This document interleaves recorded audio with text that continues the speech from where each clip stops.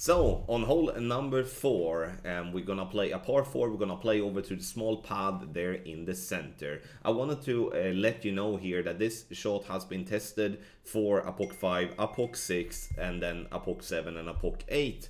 Topspin and landing spots and stuff like that. Everything will be added in the guide, and here we're gonna focus on using all the topspin we can and one left spin. We're always going to use all the topspin we can and one left spin for the lower level drivers as well.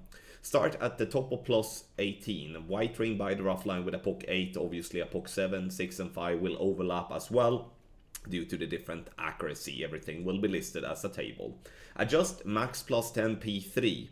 And with a POC 7 and a POC 8, there is no overpower involved. A POC 6 is going to use 2 rings of overpower always. A POC 5 is going to use 4 rings of overpower always to get to the same spot. What I would like you to have in mind here is that I would strongly recommend for a POC 5 and a POC 6 users to use a power 5, wind 4 or wind 5 ball to make this drive.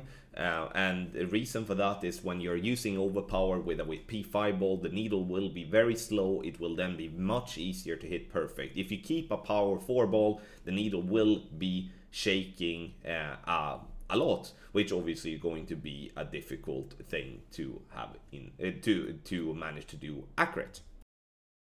The second shot has been tested for wind 4 and wind 5 ball and drops with both. And we're gonna start by doing a fringe check. And the reason we're doing a fringe check is because sometimes, especially with a great right, we will not be in plus yardage on our landing spot. Plus 7 we do have there. We're using 0.1 bar of topspin, which is 2 clicks above 0. Ball guideline to go through the hole with top of the yellow ring by the rough line with B52 7 and 8, B52 5 and 6. We're gonna have just the yellow ring just slightly overlapping the rough line instead.